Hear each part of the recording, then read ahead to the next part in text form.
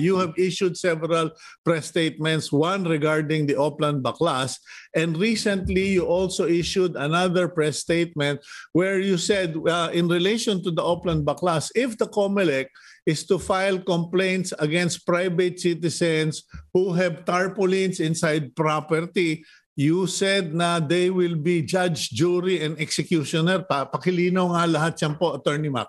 Well, una-una, we have been challenging itong mga ginagawa ng mga election officers na nagtatanggal ng mga tarpaulins o propaganda materials sa mga private houses of non-candidates. We are referring here to non-candidates na sa aming palagay, walang kapangyarihan ng COMELEC na magtanggal ng nasabi mga posters kahit anong size niyan, kahit buong bahay niya, lagyan niya ng posters, hindi yan pwedeng pakialaman ng COMELEC. Dahil sa yung batas na kanilang ipinatutupad, the law which they are implementing is Republic Act 9006. Ito ang Fair Election Act of 2001. Kahit na tingnan mo yung lahat ng provision ng Republic Act 9006, walang nakalagay doon na yung batas na yon ay applicable sa non-candidates. In other words, it does not apply to non-candidates. It only applies to candidates and political parties. Yung mga election propaganda materials rules doon, para lamang sa candidates and political parties. And this was confirmed no less than by the Supreme Court in the 2015 case of Diocese of Bacolod versus COMELEC, na sinabi mismo ng Supreme Court, yung mga election propaganda materials rules shall apply only to candidates and political parties and not to private individuals. Kaya nga, yung posters na malaking posters na inilagay ng Diocese of Bacolod sa kanilang sa facade ng kanilang simbahan sa Bacolod City, it was held by the Supreme Court that it belongs to the so-called freedom of expression of the Diocese of Bacolod na hindi pwedeng pakialaman ng COMELEC dahil sa it's a private property posted by non-candidates and for which Republic Act 9006 does not apply. Kaya, okay. Attorney, nadinig ko nagsabi, I think it was our friend James Jimenez, the COMELEC spokesman, who said, well, if anybody has problems, go to court. Now, does this make sense? And why do you think the COMELEC would dare do another Oplan Baklas, knowing full well that the Supreme Court already declared that non-candidates are not within their jurisdiction?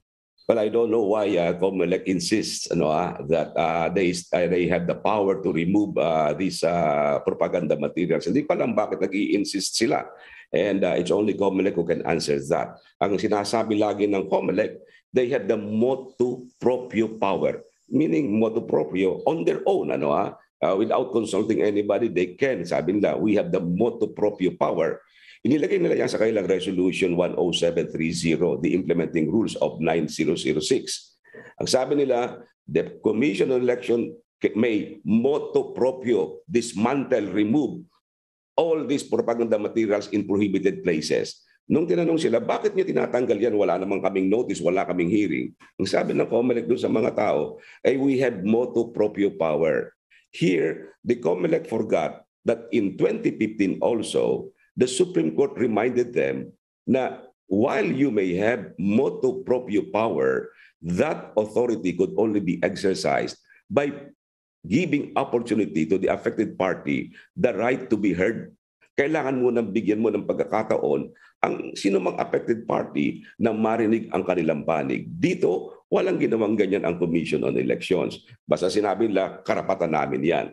And yung mga video na nag-viral noon, very, very clear that they entered the premises and they dismantled and removed the propaganda materials without the consent of the owner.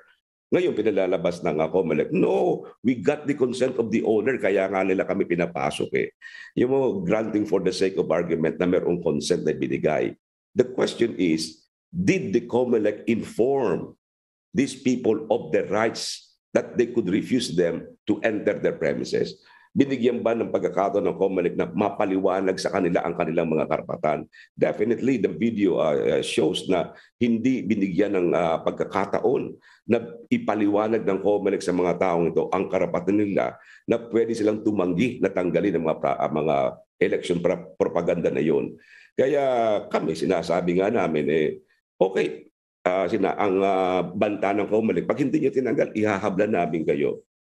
We are going to file the case against you. The danger here, Sito, is that the moment the case is filed, sino ngayon ang complainant?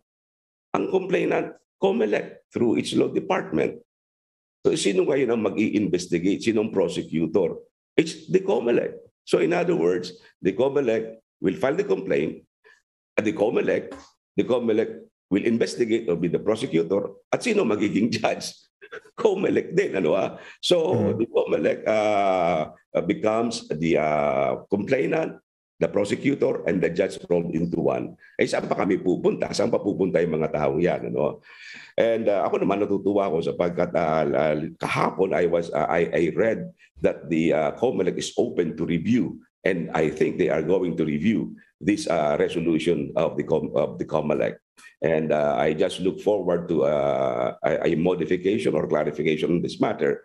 And just to show that we are really serious in instituting our complaint on this issue, I have already prepared a letter to the COMELEC. Mamayang mga 10 o'clock, I'll be submitting a letter to the COMELEC pointing out our opposition paper on this issue with a request of the COMELEC na in the meantime na nire-review ninyo ito, baka naman pwede na temporarily suspended muna itong implementation ng Republic Act 10730. At any rate, darating pa naman yung campaign period ng local elected officials. So by the time na dumating yung campaign period sa March 25, I hope we could have a uniform standard or policy on this campaign posters issue.